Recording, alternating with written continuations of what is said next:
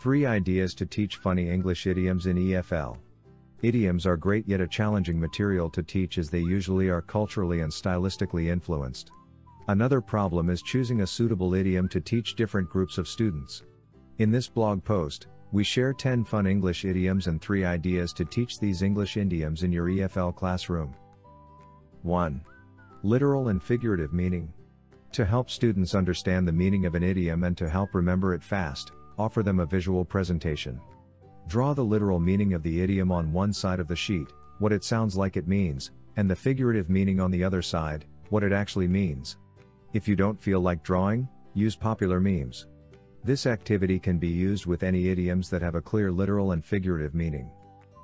For example, to have Van Gogh's ear for music. The lights are on but nobody's home. To put a sock in it. Finger licking good. 2.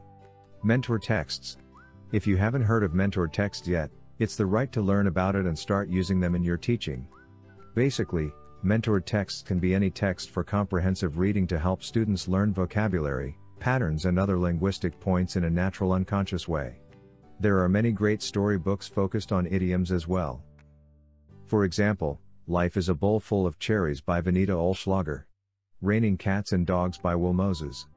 Butterflies in My Stomach by Serge Bloch. 3. Online games.